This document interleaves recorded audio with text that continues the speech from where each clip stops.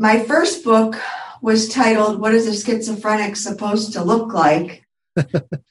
And, and the reason I titled it that is because people would see me on medication, doing really well on medication, and they'd be like, how could you have schizophrenia? You don't look like you have schizophrenia.